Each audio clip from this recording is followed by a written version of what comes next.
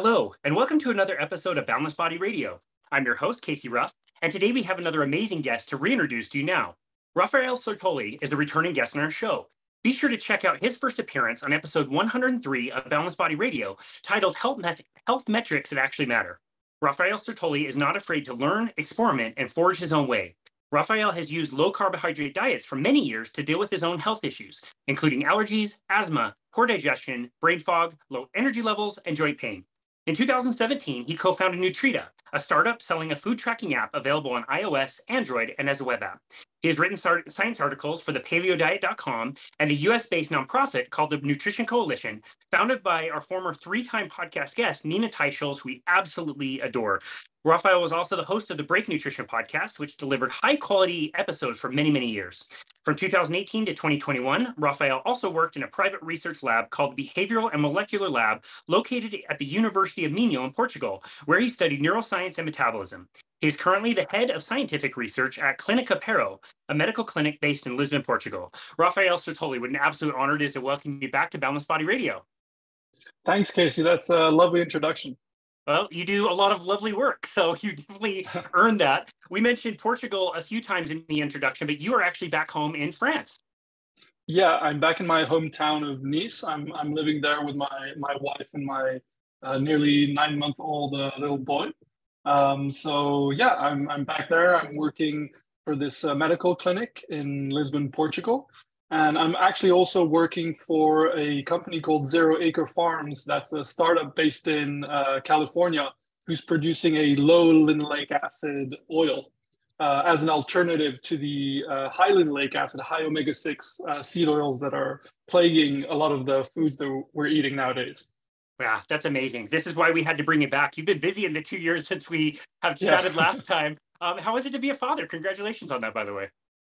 It's everything I hoped it would be and more. It's hard to be away from the family. At the moment, I'm at the ISFAL conference in northern France, where it's the International Society for the Study of Lipids and Fats. And so it's a really, really interesting, geeky conference, but I'm away from the family for 5 days. So that part is not as nice. Is the kiddo running around yet?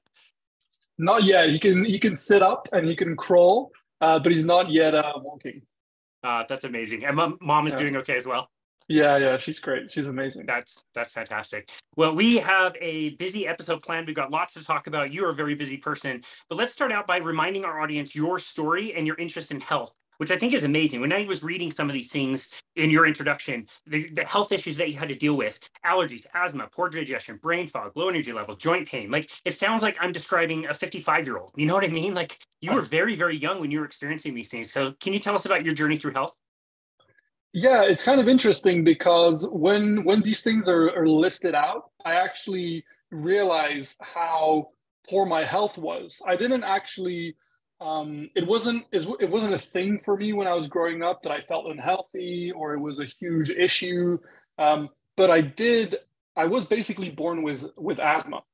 And this was really hard on my parents who didn't know what was going on, why I had these breathing issues. Of course, they gave me antibiotics straight away.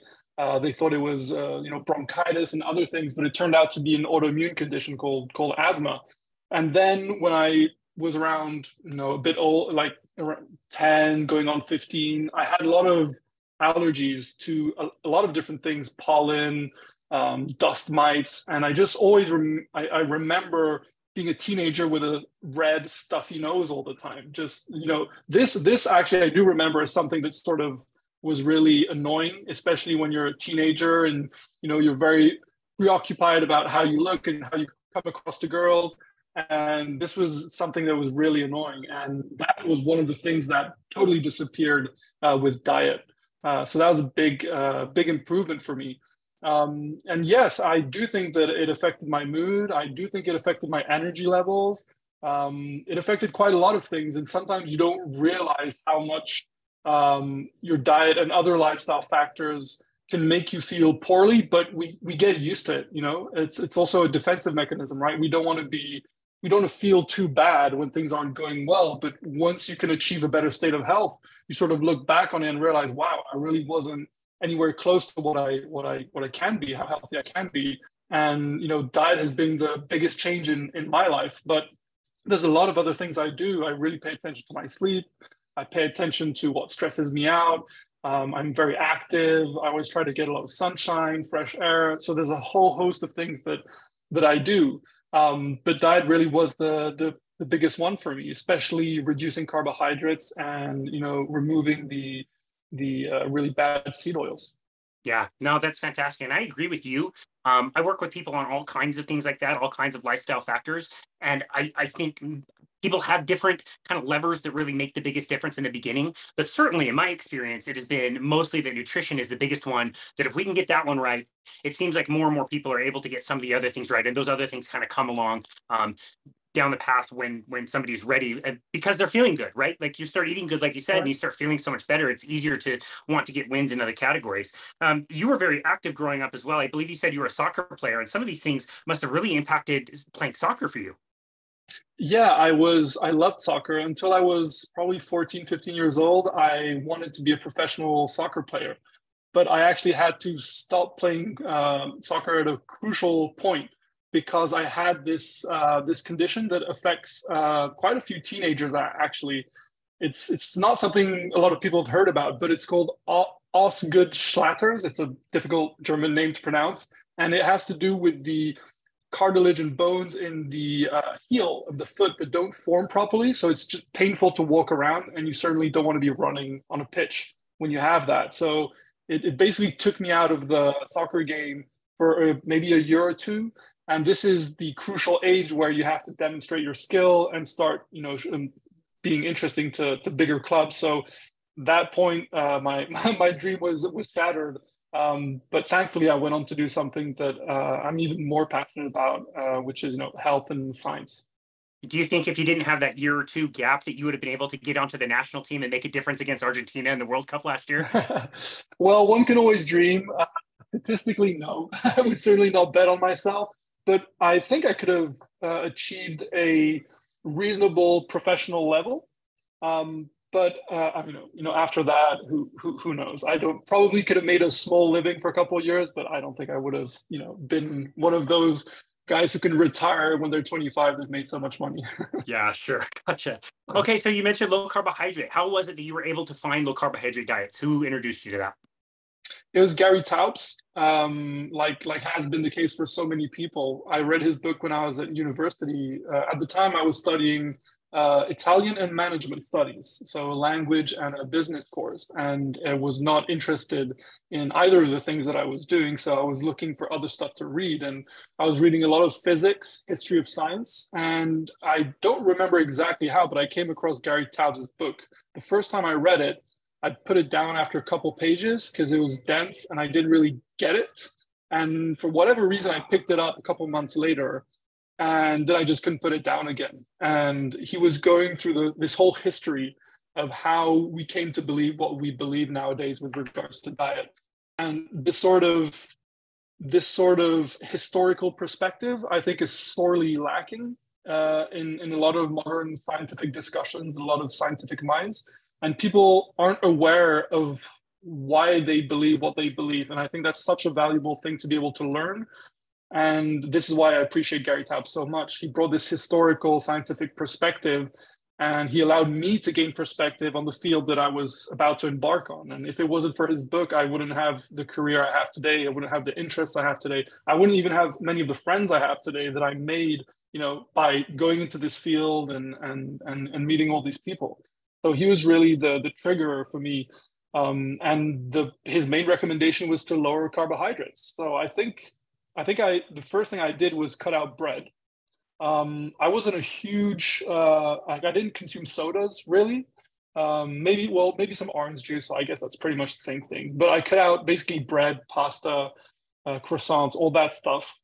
That made a huge difference. And of course, I also happened to cut out the fried foods, which contain bad oils. I just didn't know that that's what I was doing back then.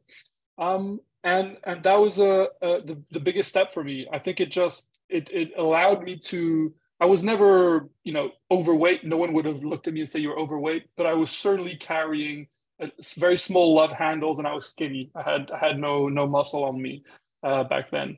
So it sort of highlighted that, yeah, you're not overweight, but you're also not in very good shape. And then my interest in exercise grew out of that. I think out of some vanity and out of the fact that I was always very active as a kid. I was, cliff diving, hiking, bicycling, doing all those things. And I had sort of stopped when I went to university. And once diet got me back into shape, like we were saying before we started recording, then this other stuff, this willingness to exercise, this extra energy that I was given, basically launched me into gymnastics, weightlifting, CrossFit, hiking, running, all that stuff. So now I do a lot of trail running. I do CrossFit maybe 3 to 5 times a week, which is a mix of many different things, hiking whenever I can. I'm very active, and I couldn't imagine not doing that. It's just I have this impulse to exercise, and it's something I wish more people had, because I don't feel like I'm disciplined. A lot of people would say that, oh, you're so disciplined, you do this every day, you work out hard, but it's really something I naturally want to do. It's very interesting to me that that's kind of how it works. I think people who go to the gym, they're not healthy because they go to the gym, they're healthy and thus they go to the gym. That's my view of it.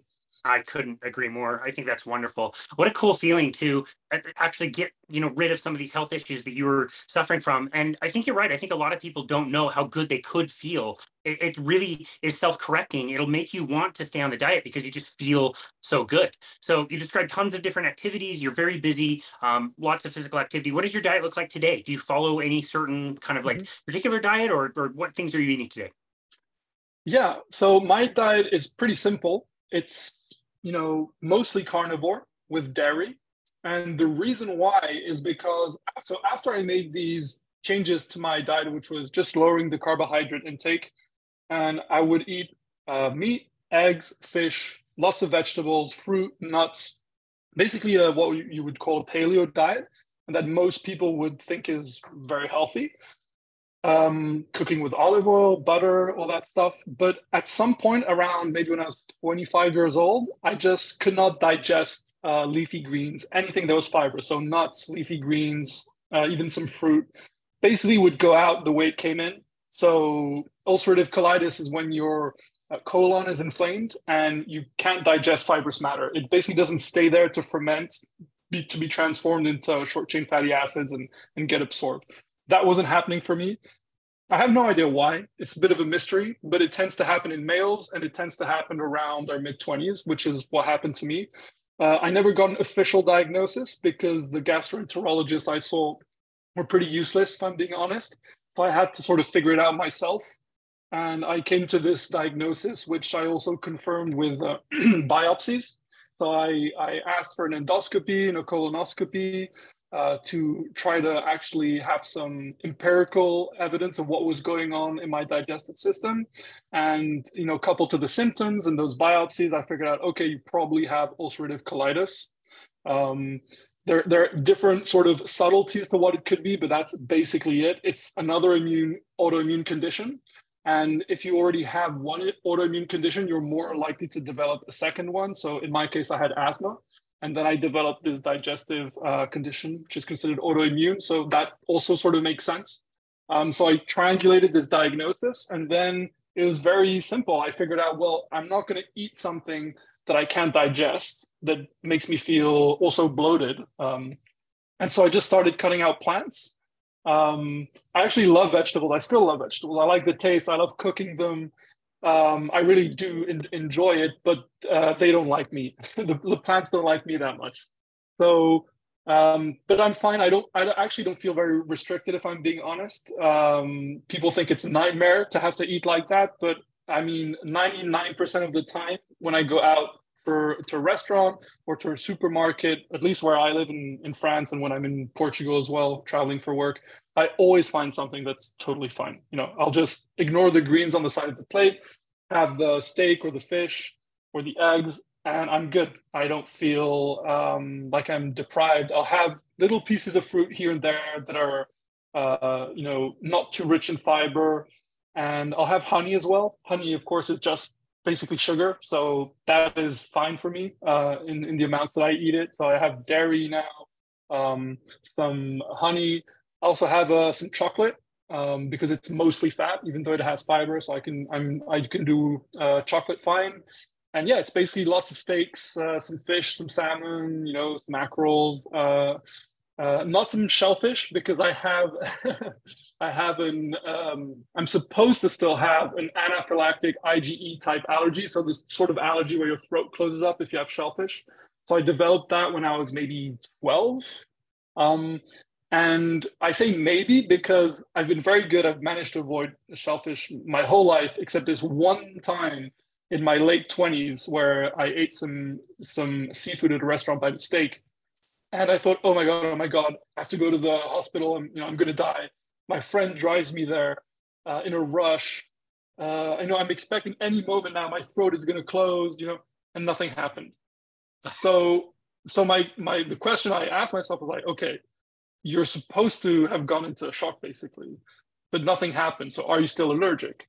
The only way you can find out, you can't do the skin prick test or with a blood test. You just have to eat the food and see if you react. And you need to do that in a hospital setting. So I've still yet to set up my dinner date with the doctor at the hospital and have some shrimp and see if I make it basically. So that's on my to-do list this year.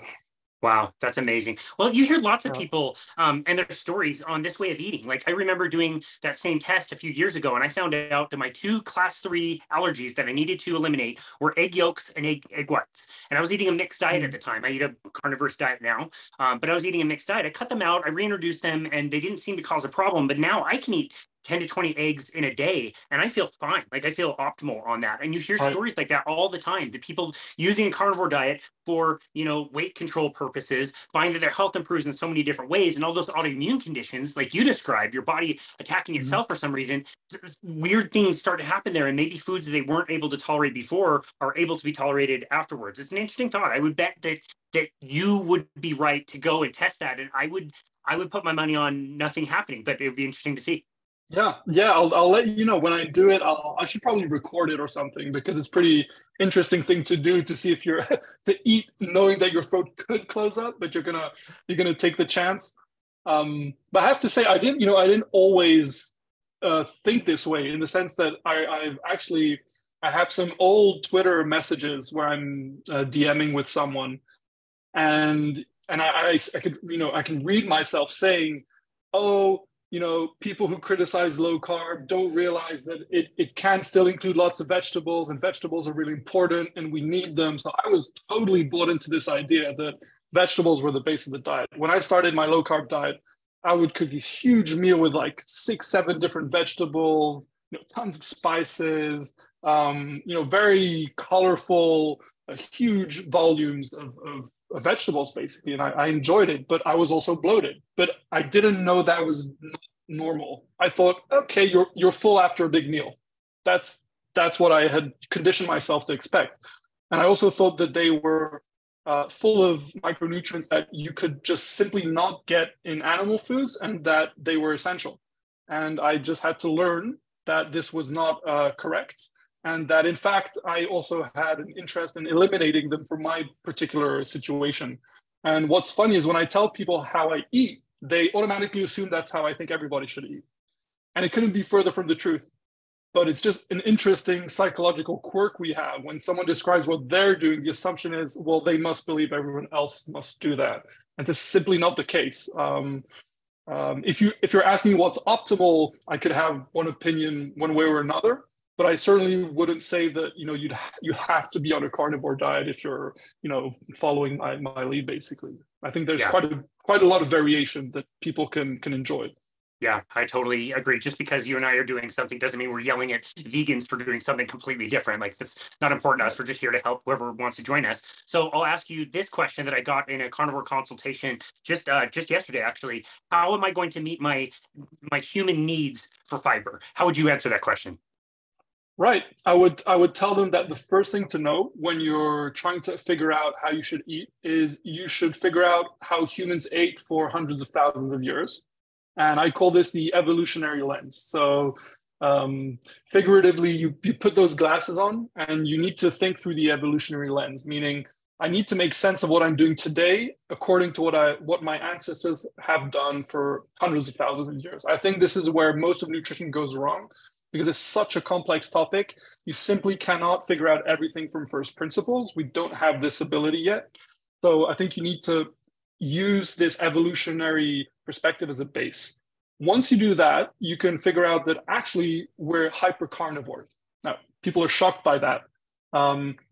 Hypercarnivore is a technical term, and it means that we obtained 70% or more of our calories from animal foods.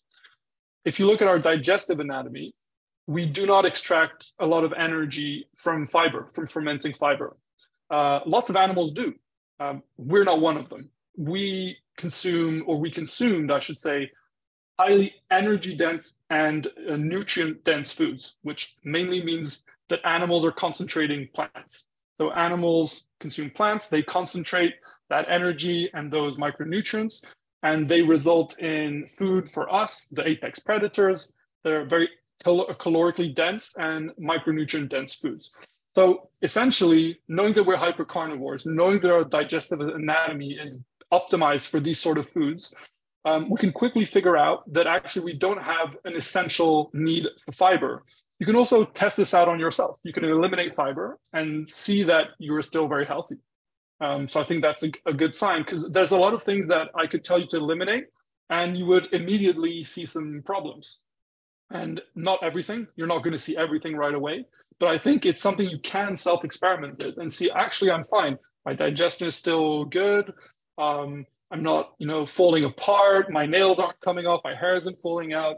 I'm not, I'm measuring stuff in my blood. I'm not seeing anything bad happening. You can confirm that by lowering the fiber in your diet. Of course, when you lower fiber, you're changing lots of other things in the diet. So it's not a perfect experiment by no means, but it's something that people can experiment with if they have doubts and confirm it with themselves, that they're not going to fall apart, their digestion is not going to become terrible. In fact, it might even improve, as it has for so many people who've tried it.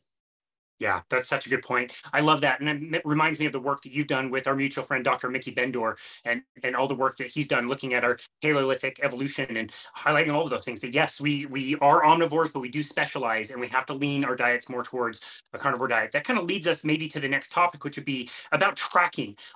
Tracking our foods has been an interest of yours for a long time, and trying to create scales and numbers and trying to capture the quality of a certain food so that we can make easy recommendations for people that they can understand as far as knowing how to consume their food. What are some of the benefits of having trackers and scores and scales and things like that? And what are some of the drawbacks?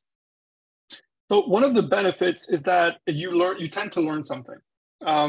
You might not necessarily anticipate what you're going to learn, but you do tend to learn some interesting things when you pay attention, because tracking is just paying attention in a way that's sort of objective and that you're not fooling yourself.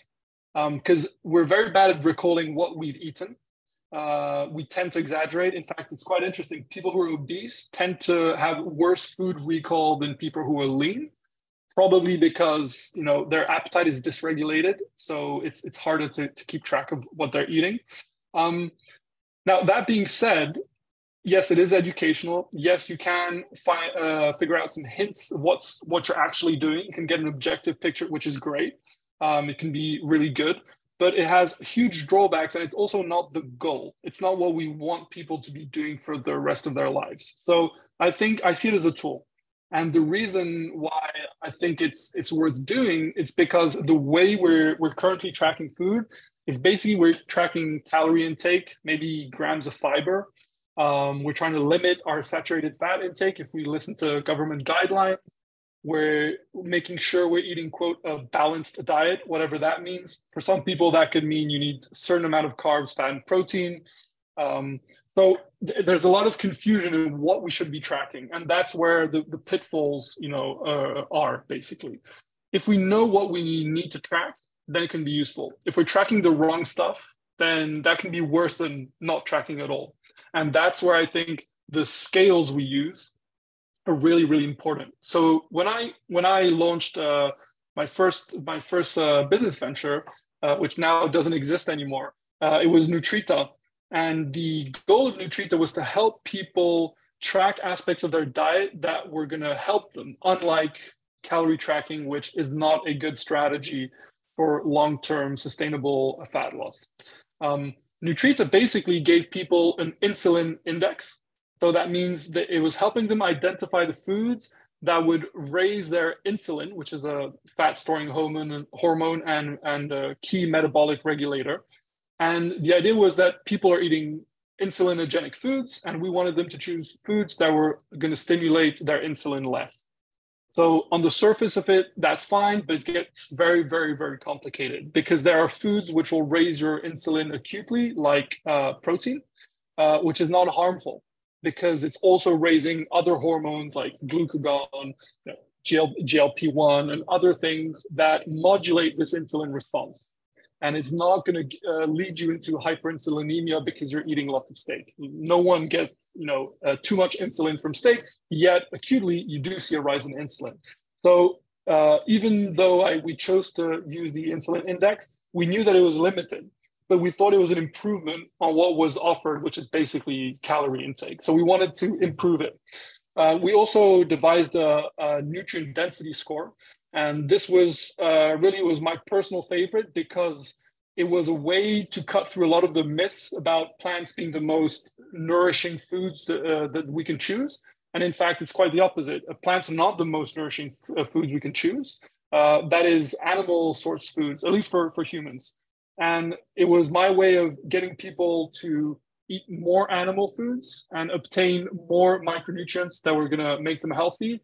And of course, combined with the insulin index, it was going to help them, reduce their carbohydrate intake and basically lower the amount of insulin they produce. So both scores were meant to work together to help people eat more animal foods, lower their carbs, and that was supposed to help them, achieve better health.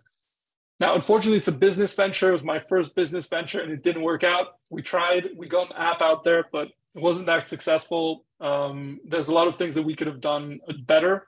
You're young, inexperienced. Team is not in the same office together. We're each in different countries. It didn't work out, but it really taught me a lot about food scores because it made me pay attention to the limitations. And this is why I've been so vocal about the satiety per calorie score that we've seen, become really popular recently this last year. And so I think in principle, it's clear that I have nothing against food scores. I think we should keep trying to develop them. We need to make things numerical for people so that they can, assess and compare and replicate different self-experiments they're doing. But I think we have to be very humble in how much we don't know and how much those food scores can mislead people. And having tried to create one myself, I know how easily you can be misled by them and how you need to narrow their scope. I think this may be the most important thing. If you're going to develop a food score, try not to make it, give you the instructions on everything you should be doing in your diet. You should have it narrow with a narrow scope so that you don't, overpromise, but rather underpromise and overdeliver. That would be a good food score. Well, just as a side note, I have to say that you even attempting a business startup is a success, regardless of whether it's still around or not. I think it's always a success to follow your passions and try something that nobody else is doing. So I do think that's successful. And now we are getting over to Diet Doctor. And before we kind of get into this, I just have to say, I love Diet Doctor. I love Diet Doctor. This was one of the websites I found very early in my low carbohydrate journey. It is the most wonderful resource for finding recipes, finding meal plans, finding education, the videos, movies that you could buy. You could create your own meal plans. There was a whole back page index that would send you to other websites that were doing awesome work. It was such a cool thing. And I just have to say, like, as the gym that we were working at, they were doing weight loss contests that we had to do every 3 months. It was a 2-month contest we'd have to fill. We'd have to give people the information that the gym would give them about proper nutrition and all the recipes and whole grains and fruits and vegetables and all this other stuff. And when we found low carb, we found a whole different system that we could bypass whatever the gym was doing and just do our own thing. And we started using Diet Doctor meal plans. And all I would do with the cohort of the people that we would have is I would just say, here are these meal plans, find recipes that you love, eat as much of these as you like, and let's see how you do in 60 days. We had much better compliance percentage than the gym's average. The gym average compliance for that contest, somewhere around 15%. Our compliance percentage was up around about 67%. And the numbers that we ended up testing this on a body fat scale for a total of 126 people. The weight that was lost between those 126 people in 60 days was 735 pounds. And the percentage of that weight that came from fat was 720.9 pounds. We were getting people to lose nearly 100% of their weight from fat simply by giving them diet doctor meal plans and teaching them in a few seminars, like a few cool things about, low carbohydrate. The people that run Diet Doctor, Andres Einfeld is the big one. I've met him at Low Carb Denver. He is as kind as he is tall. The dude is very, very tall. One of the kindest humans ever. So this is no knock on them or anything that they're doing. When you found out that they were doing some type of food scoring system, what was your first reaction? Well, the food scoring system, as far as I understand it, was the brainchild of people outside of Diet Doctor initially. I think it was now I'm trying to get my history right here. I think it was Brian Sanders who originally came up with the satiety per calorie score. And I think Ted had the protein to energy ratio. And somehow this protein to energy ratio got like transmogrified into satiety per calorie. It's sort of the version 2.0 of the protein to energy ratio. And this, I think, really appealed to Andreas Einfeld because he experimented with a higher protein version of low carb and lost, a little bit of extra weight that he has. He's certainly not someone who's overweight, but he probably leaned out just by reducing some of the fat and increasing the protein, which is actually not surprising at all in lean people. I mean, I can see it in myself. If I lower my fat intake, increase my lean protein intake, I'm certainly gonna, lean out. You're gonna see my abs even more. Now, I might not want to do that because I might, not have enough energy to do CrossFit and to work and to be a dad and do all the things I want to do. But it's true. I certainly can lose a bit of body fat doing this. So I'm not surprised at all by that result.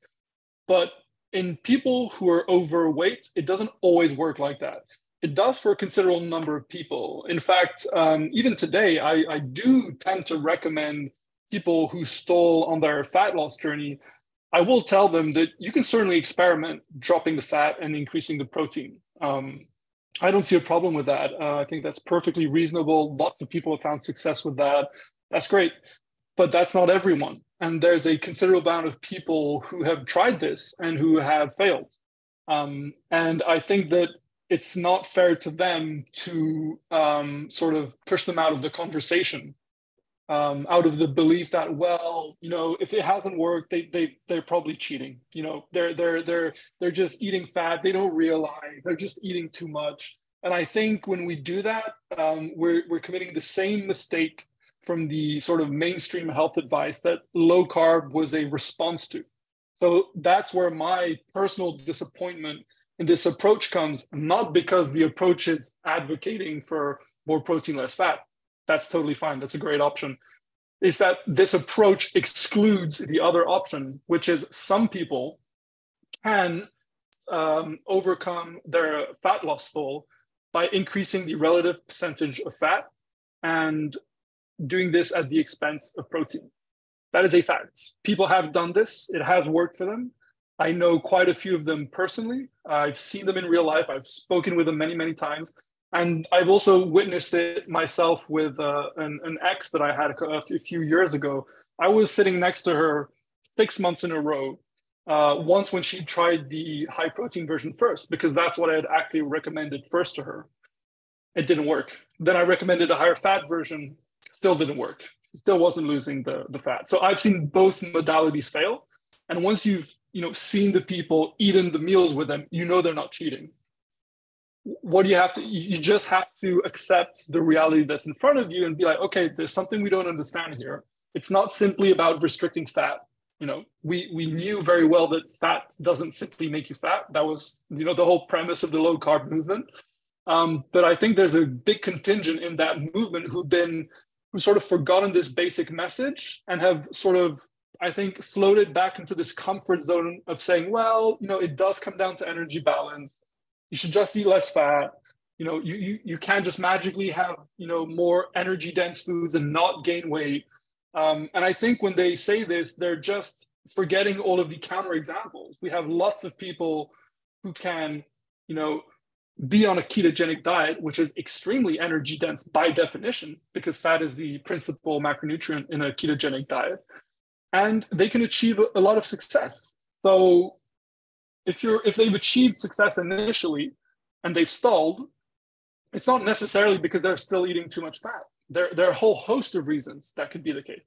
Some people start taking glucocorticoids, right? And they start storing more fat. Some people get a gut infection. Something changes in their microbiota, their inflammatory profile, and they gain more fat. And they gain more fat on the very same diet in which they were having tons of success beforehand.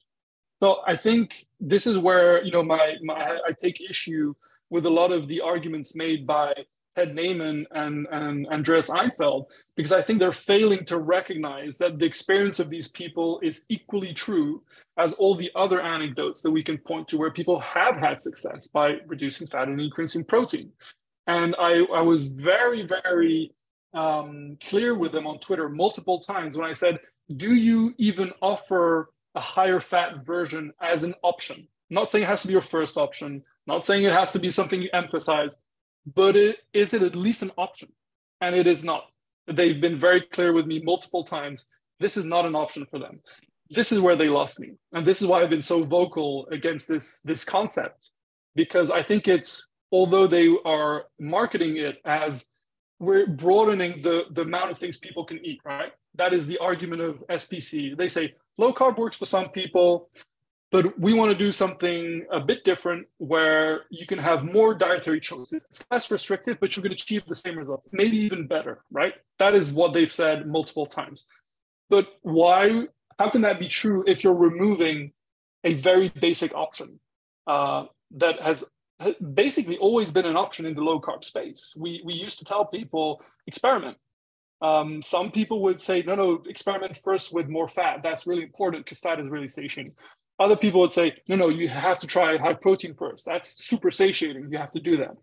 And I'm agnostic about which one is going to work best. I don't think we have the trials to demonstrate this. In fact, I know because I've looked and I've checked and I've asked Ted and Andreas to share trials, and they never share trials that are actually designed to answer the question that they are supposedly asking. It's trials that are answering something parallel, something similar, right? And this is where I think we need to sort of come back to basics and realize we don't have those questions yet. We don't know the effects of protein. We cannot extrapolate, the effects of protein on a mixed diet to the ketogenic state, which is very different. And we cannot, conflate someone whose intake from protein, half of it is coming from plants, versus someone's protein intake is coming from animals. It is not the same quality of protein. It is not the same food with which that protein is coming. So we have lots of unanswered questions that are really, really fascinating. And I think we do people a disservice when we pretend we have more answers than we do. And that is essentially the problem I have with the approach. It's the claims don't fit the data that we currently have. Well, you hear the title, Satiety per Calorie, and you could think like, okay, that sounds pretty good. Lots of people in the carnivore world talk about how important satiation is, and satiety is super important. It's different than fullness. It's different than a stomach fullness. So the title sounds okay. The per calorie part is where it gets a little bit tricky. Can you tell us how this scale even works and what things they're measuring? Yeah, so I don't have a direct access to the full algorithm, but they have described it to me in relatively good detail. So it takes into account multiple factors. So the key factor is that, as you said, it's satiety per calorie. So if you imagine a fraction, the top part of the fraction is going to be your satiety, and the bottom part of the fraction is going to be calories. Now, if people don't know, you have carbs, fat, and protein. Carbs and protein have, let's say, 4 kilocalories of energy per gram, and fat has 9. So fat is more energy dense. So right away, if you have something that's per calorie, you're going to be penalizing fat. You're going to be penalizing one of the macronutrients. That's a That's what you're doing definitionally. There's no way around that. So you're penalizing fat. So first of all, it's not really an agnostic score as it's being presented, because it's penalizing the most energy dense macronutrient. So that's the first thing. Second of all, the factors that go into satiety, what are they? So there's this thing called the hedonic factor. And that is where there's a lot of work being done, quote unquote, by this hedonic factor, meaning they've looked at studies, and studies have tried to measure how hedonic a food is. And it's really hard because there's reward, there's palatability, there's the hedonic factor. These are all different words for, how much you like something, basically. I know that there will be more particular definitions to them, but they're not very objective definitions. You can really, it's not like you're defining, I don't know, something like, this is black, this is white. It's not that clear. It's very, very murky. And the way these scores are defined are very circular. You ask people how they rate this food, and they will tell you, this is how I rate this food. Of course, if you ask them 2 weeks after the study's done, they might give you a different score. The studies won't capture that. The studies also won't capture that if they ask you when you come back from a hike and you haven't eaten all day, even the worst tasting food is going to taste pretty good to you if you're hungry, right? So there's these contextual factors, there's these definitional aspects that make the hedonic factor basically a fudge factor. It allows you to mess with the score pretty much as you want. So that's a huge issue when we're trying to quantify something that's really, really hard to quantify. We don't have the means to quantify hedonic factor. These are very low quality studies. These are not high quality studies. This is the first thing to know. The other factor they have is the amount of fiber. The assumption being that the more fiber a food has, it lowers the energy density, because fiber is indigestible energy for the most part. And it's also known to stretch your stomach, right? That's why people tend to feel bloated or tend to feel very full when they have a salad or fibrous greens, because it activates stretch receptors. And stretch receptors are one of many factors that signal to your brain, hey, food is coming in. We've had some energy. You can eat a bit less now. It's just one factor. It's not an overriding factor. In fact, there was an approach in the 1990s called volumetrics that was popularized by Barbara Rolls. You can type in volumetrics on Google. You'll see there's lots of diet books from the 90s with the big hairdo and stuff. It was very popular back then. It was a total failure. It never worked, meaning, it didn't fix the obesity epidemic. You can't trick your body into eating less simply because you've stretched it out with fiber.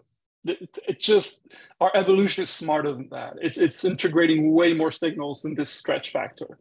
So fiber, unfortunately, is not this trick to get around proper appetite regulation. And then there is the amount of protein in the score, which is an important aspect to satiety. Protein is indeed a, quote, satiating macronutrient, but even this has some limitations. A lot of what they base the fact that protein is satiating on is something called the protein leverage hypothesis, which has been put forth by Simpson and Rabenheimer. I'm not sure I'm pronouncing that correctly. Two researchers who are actually active on Twitter and engage with people. So if you have questions to ask them, they're pretty cool. You can hit them up. And their protein leverage hypothesis posits that different organisms, not just humans, will keep seeking out food until they've eaten enough protein, basically. That they're guided by protein, and until they hit that protein threshold where they're nourished, they're going to keep searching for energy. So if you eat protein poor foods, you're going to eat more calories because you've got to eat more calories until you reach enough your protein goal, basically. So this hypothesis does hold true, but only within a range of a percentage energy of the diet, meaning that if you're eating a very low percentage of protein in your diet, increasing the protein will bring more satiation. That's absolutely true. But it operates until approximately 15% of calories. So the average American eats about 18% of calories from protein. So right off the bat, we have a huge problem. We're using a hypothesis that only gets up to 15% protein that can explain the phenomena that we're seeing in a variety of organisms, including humans, that you have this protein-seeking behavior in a sense. But it stops being useful to explain observations beyond what the average person is actually eating. And that's not recognized by their score. And we've pointed this out to them multiple times.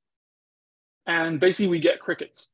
We don't really get an acknowledgement, oh no, this is not correct because you've misunderstood. Like it's basically not really addressed. So that's another issue. So we have protein, fiber, hedonic factor, and I think, if I'm not mistaken, there's a combo with salts, maybe. I'm not exactly sure. There's something else in the score. But essentially they're looking at as many factors as they can that produces satiety, and they're dividing that by a calorie amount. And of course, the goal is to have something that makes you feel full, makes you feel satiated without eating too many calories. Now, there's a big assumption within this whole framework that the goal of the score is to make you eat fewer calories. That's why it's a satiety per calorie score. Now, what is that assumption? That assumption is if I get you to eat less, you will lose fat and you'll reverse your obesity. Now, I think we've already tried this. There's probably, maybe 5 decades or more of people saying, okay, how can I eat less? What can I do to eat less? Should I be fasting? Should I be, counting my calories? Should I be eating many small meals? There's whole different strategies to eat less. But what we always keep seeing is that it's not a sustainable strategy. Caloric restriction is a lever for fat loss. I'm not discounting it as a lever. Of course, restricting calories to some extent induces fat loss. It also induces muscle loss, and it is not something that we can do long term. In fact, we know this from the studies done by Ansel Keys so there was this era, I can't remember exactly which year it was, but it was early on in the 20th century. And people who objected to go fight in the war were conscientious objectors. And these people were essentially forced into studies for the army where they were calorically restricted. And because at the time we didn't know how people reacted exactly. And these people were severely calorically restricted for a lot of time. We're talking about weeks and months. And I think the calorie restriction was pretty severe. I think it was something like 40% of their calories. Don't quote me on that, but it's something substantial. And the descriptions that you can read in those studies are harrowing. I mean, it's people who go crazy, who become violent, who have these very weird behaviors. You'd think they're in a mental institute, when looking at them.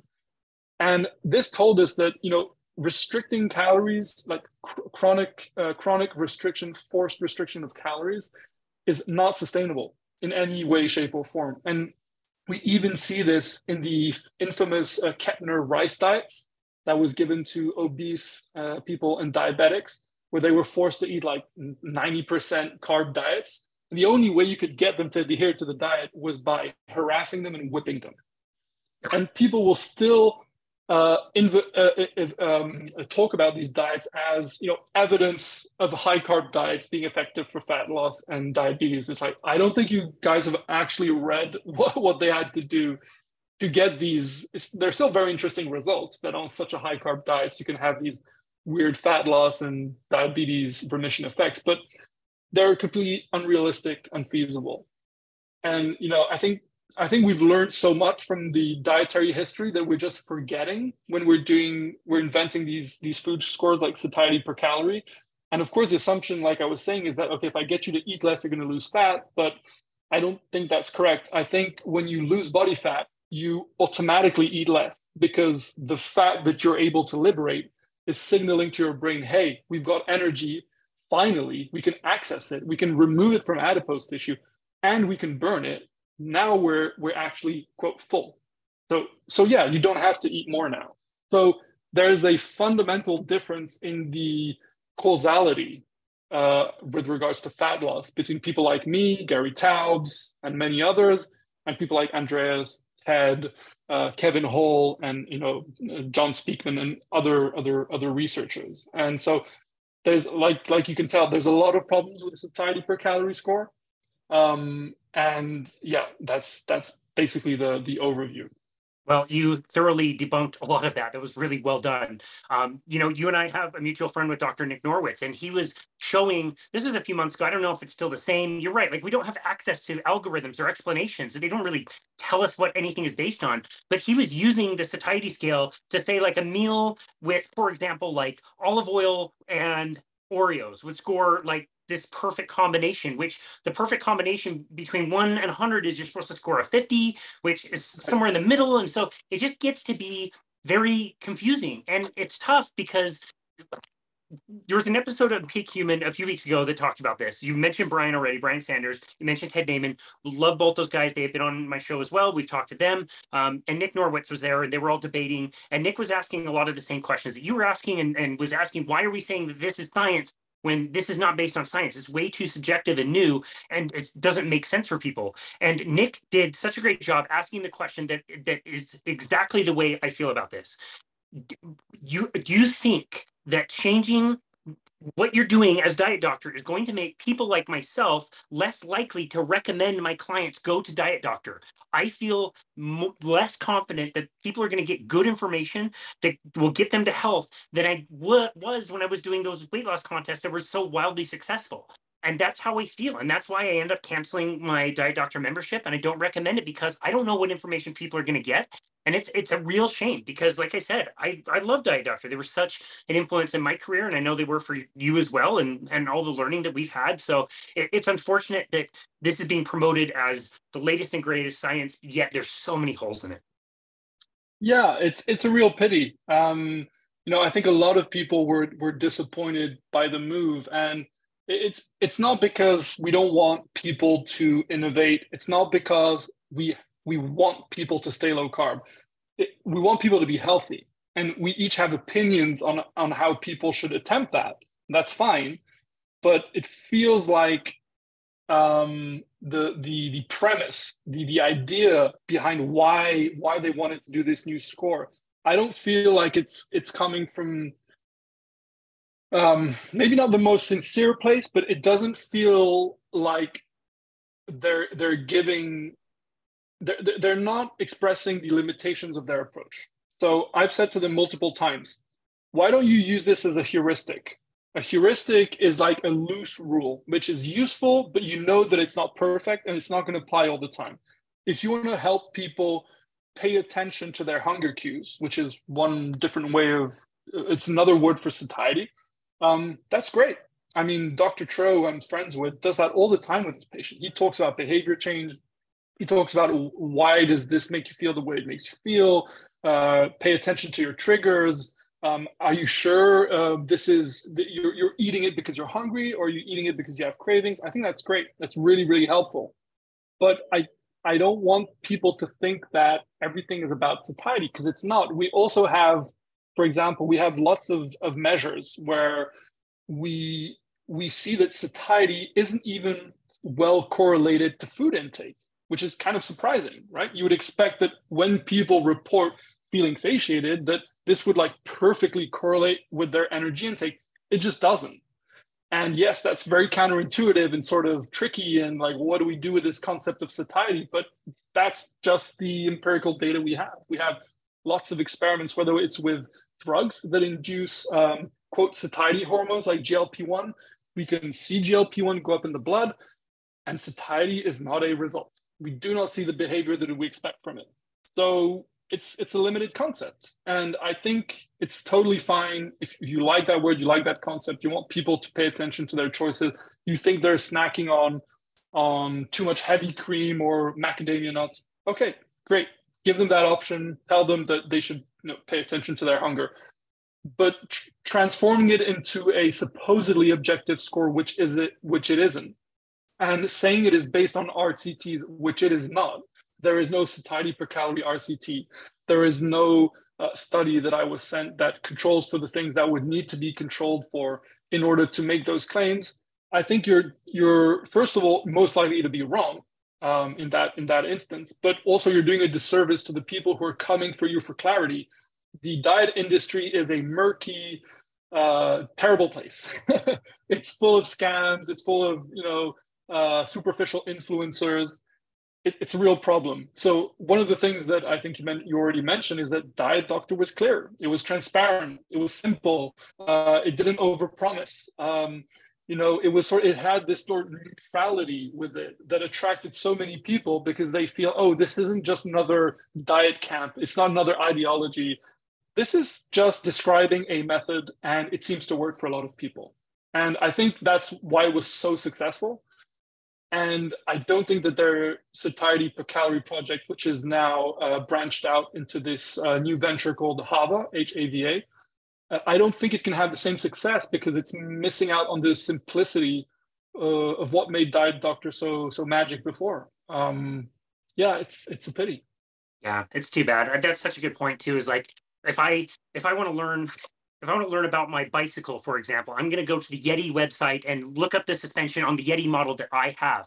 I'm not saying that the specialized stump jumper suspension system is any worse. It could be way better. I don't know. I want to learn about my one thing, and I know where to go to find it. It's like we're not saying that you can't use other methods and other ways don't work. If you want Mediterranean diet, type in Mediterranean diet. Diet Doctor was low carb. It was the space that you went for low carb, and them trying to do, I don't know, what just seems like too many different ways and too many different things, I think is confusing. I hope you're right. I hope they clean things up over time. I have my doubts, but yeah, it's very interesting. I really appreciate your opinions and your clarity on that. I feel like we just scratched the surface on that. We could go a lot deeper, but I do want to ask you about the baby formula you're developing. This sounds fascinating. Yeah. Can you tell us about this?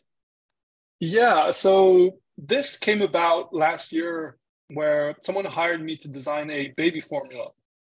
And I was always very interested in infant nutrition, just because I think when you're trying to understand nutrition, you need to understand it from as many angles as possible. Because if you think drug development is complicated, well, try to figure out nutrition. I mean, drugs have 1 or 2 compounds in them.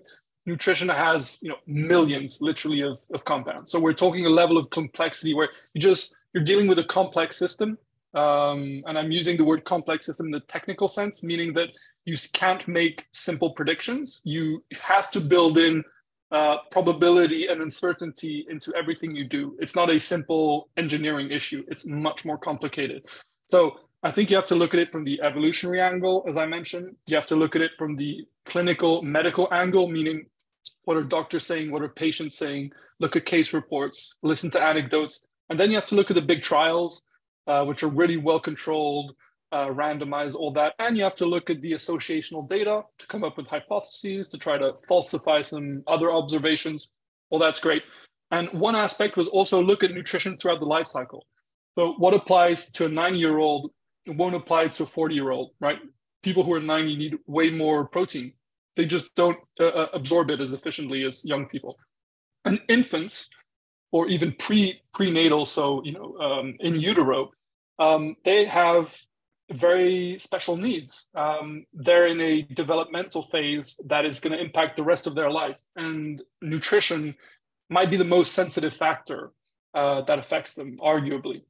And so I was always very interested in this. And when this opportunity came up to design a baby formula, this was very exciting because it's also a super high leverage point for affecting health, right? If you can affect the health of an infant, you're most likely those benefits are gonna extend all the way through their life. So it was a huge opportunity for me, and a very interesting opportunity for me to dive really deep into the literature around baby formula, but also breast milk, because I had no claims to know exactly how formula should be made, but I knew that formula was not reflecting breast milk, and that breast milk was, light years better than formula. So all I told myself is, okay, I'm going to learn about breast milk, and I'm going to try to make a formula that's as close to breast milk as is possible, basically. So I spent many, many months just reading everything I could about breast milk and formula, and also all of the legal aspects around that, because it's a real mess. It's very hard to get the baby formula you want on the market. It's really, really difficult. But basically, the big issues we have with infant formula is that they are, first, very high in omega-6 linoleic acid, which is the principal fatty acid in most of the industrial oils that are used everywhere in the world. So every fried food, every chocolate bar, pretty much everything has seed oils in it, whether it's sunflower oil, corn oil, soybean oil, canola oil, you name it, it's everywhere. It's probably the biggest dietary change in the past 100 to 200 years is this oil. And so baby formula is full of it. And it's a tragedy because it's a very fragile oil. And this oil, when you actually take random samples off the supermarket shelves and you put it through GCMS, which is a gas chromatograph mass spectrometer, which is this thing that evaporates gas and measures the different measures the properties of those gases and tells you, okay, I can identify this gas by how it behaves in this machine, how it's flowing through it, how much it weighs and different stuff. And when you do that, you see that actually these oils are converting or oxidizing to many different compounds. And these compounds are highly toxic. They're not only toxic, they're also carcinogenic. So you've got something called glycidyl esters and 3-MCPD, I think is the other one. These are two so-called carcinogenic compounds. And I say so-called because they're also arthrogenic. And they're, at least according to the European safety limits that are set by these governmental institutions, most baby formula contains more carcinogens than are allowed according to the European safety standards.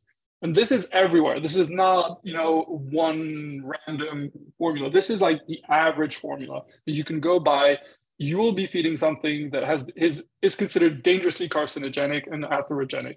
And it's a tragedy because it's totally avoidable. There's no reason that you must have that much linoleic acid in formula. There's no scientific health, nothing. This is purely an economic decision.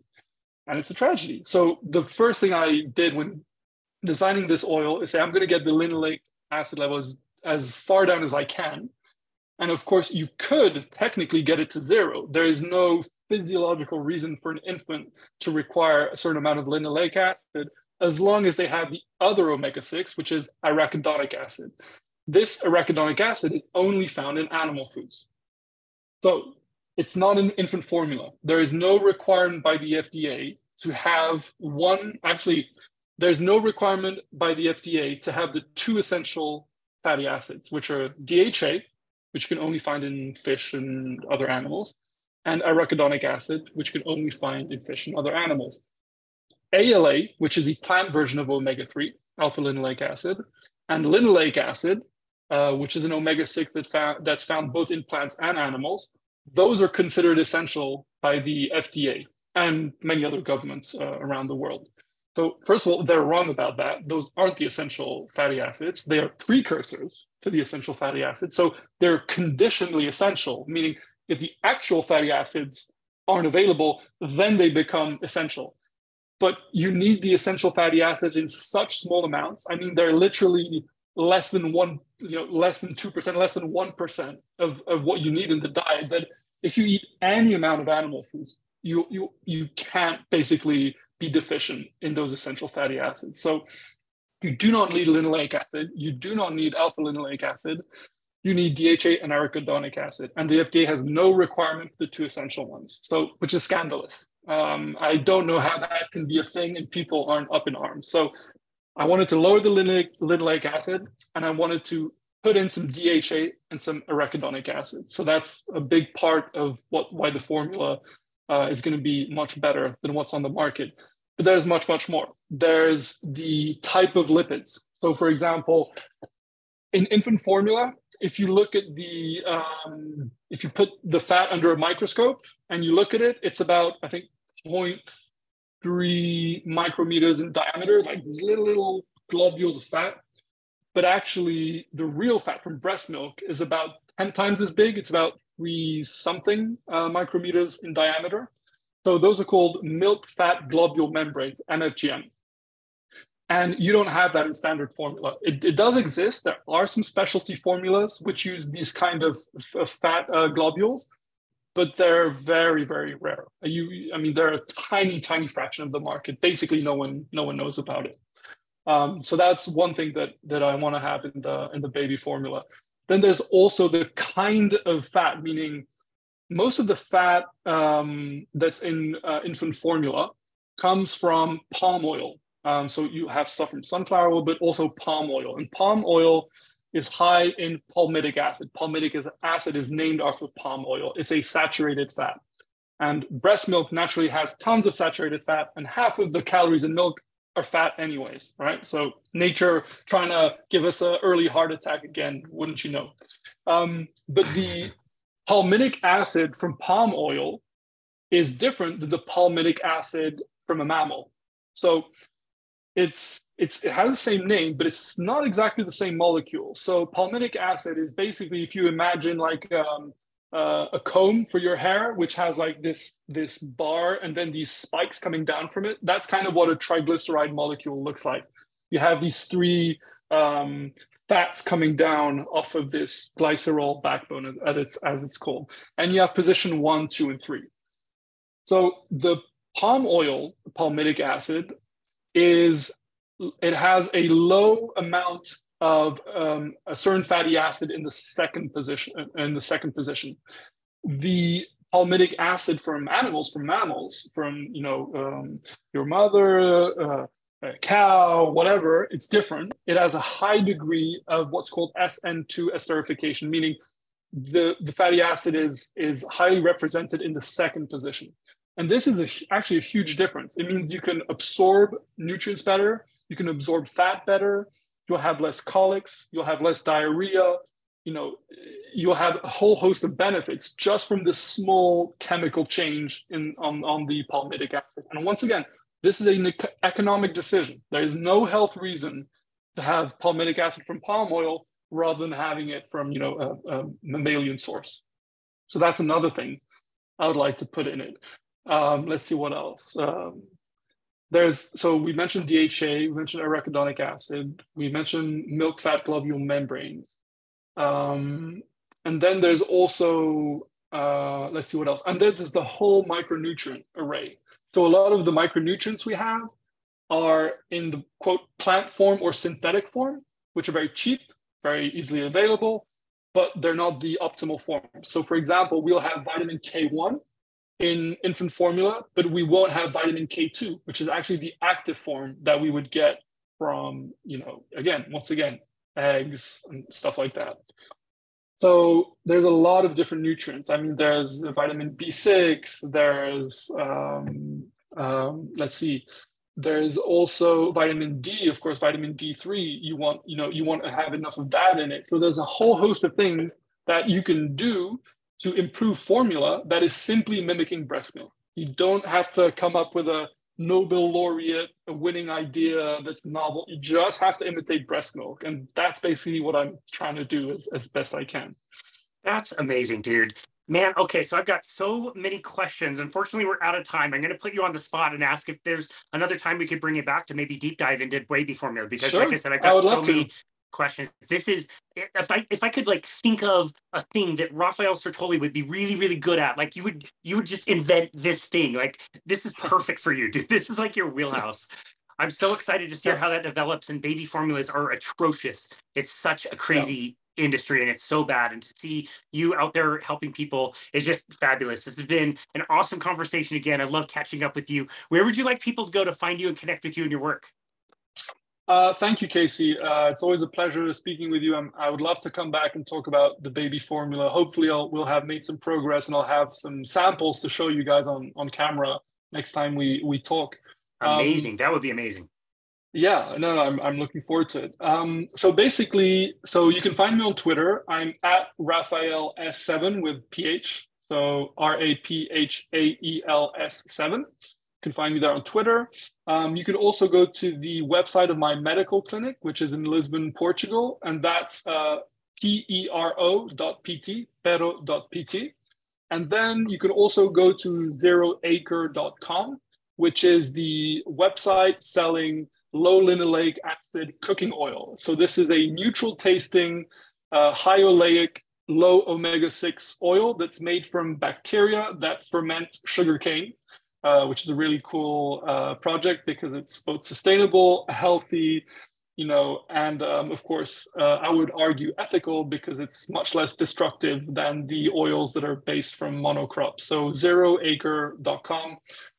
If you go to the white paper section, you can see what we've done deep dives on atherosclerosis, heart disease, obesity, and we'll soon have some new articles coming out on cancer and a whole host of other things that I'm writing about there.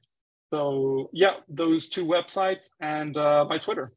That's amazing. We will link to all of that in the show notes. Like we said in the introduction, no surprise that you're very, very busy these days. Raphael Sirtoli, thank you so very much for taking time to be on our show today. We really appreciate you. Thank you, Casey. Absolutely.